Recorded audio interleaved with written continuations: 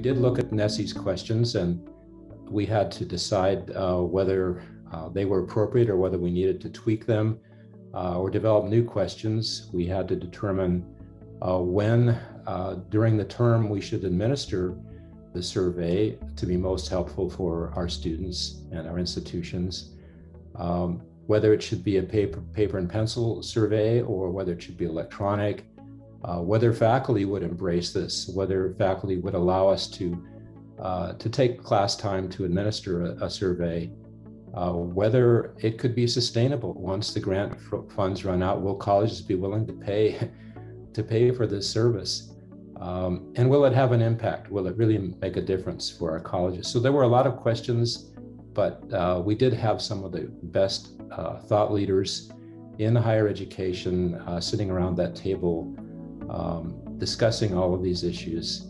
And I'm very pleased that I was a part of that group of very influential, significant thinkers. In some ways, like any other pilot project, that is, you question, will it work? Will it be accepted? Will it fly, in other words? So we knew that. But what was also different is that we had a feeling that this project, if it worked, was critically important to not only community colleges, but to the pathway for success of low-income and underserved students, since so many of them were going to community colleges. So we felt it was important to give those students a voice.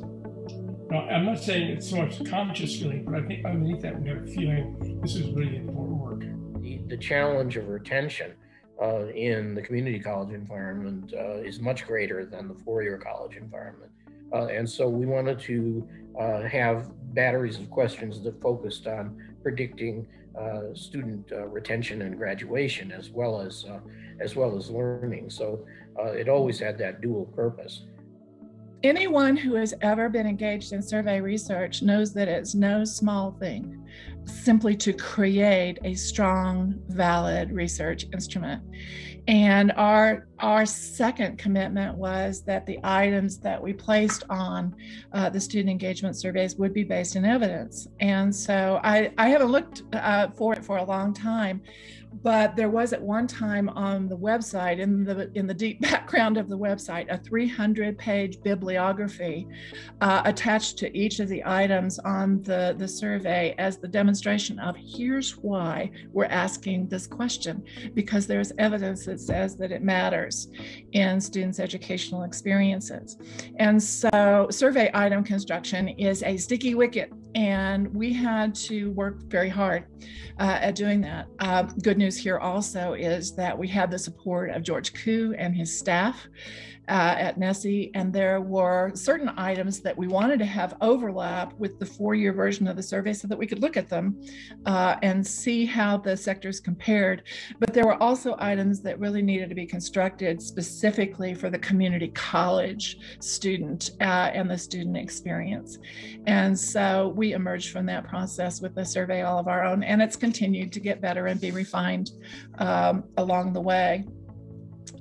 So I would say that the survey construction was the toughest thing. And then we did pilot it with 12 colleges in the first year of CCCSE. And the presidents of those colleges were a part of, not all 12 of them, but about half of them were a part of the National Advisory Board. And we will be eternally grateful to them for their willingness to be the guinea pigs in that development process.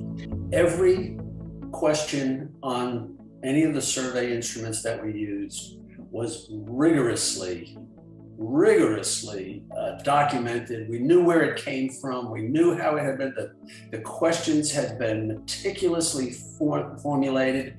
So you didn't have to argue about, well, that's not our data. Well, no. What do you mean by that? No, the students misunderstood it, and they're, and you just didn't have to do that. So I was very, very proud to be part of CCCSE in that sense. It changed a lot of institutions, changed the institutions I was at, and it certainly changed a lot of other institutions.